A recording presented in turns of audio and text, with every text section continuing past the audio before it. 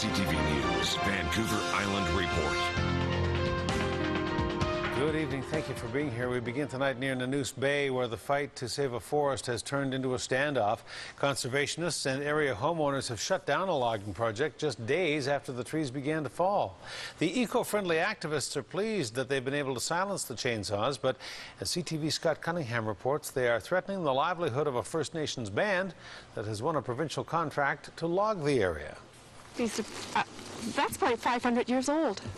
Annette Tanner wasn't able to save this ancient giant, but she is determined to save the rest in a 160-acre patch of Crown land just outside of Nanoose Bay.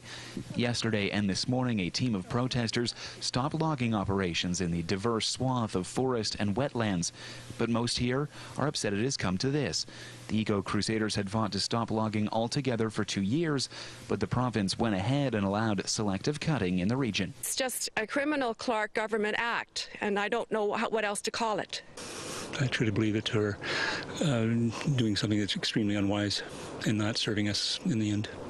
Now that they've actually started the logging, I feel heartbroken. I just can't believe the destruction, and this is really only just the beginning. The forest did not escape from several days of logging without scars. Protesters say the province originally thought this forest did not have coastal Douglas fir, but the Wilderness Committee says the towering relics exist here and will disappear without intervention. We don't want to see this forest ruined. This is our clean air, our drinking water. It's a crime.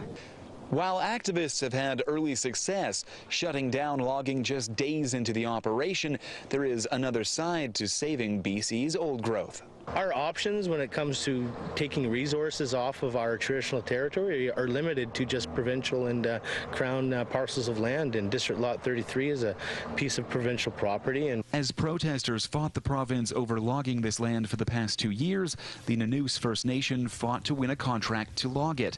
The small First Nation is struggling financially and needs the capital the project can provide to keep their community together. Money they are at risk of losing. There was a bunch of guys out of work today, a bunch of fallers, right? So I'm sure they're not exactly happy. On the parcel of land, protesters are sympathetic to the plight of the First Nations, but not willing to relinquish land they have taken back. You can come up with money somewhere else, but you cannot replace this kind of forest. These trees are older than anybody living right now.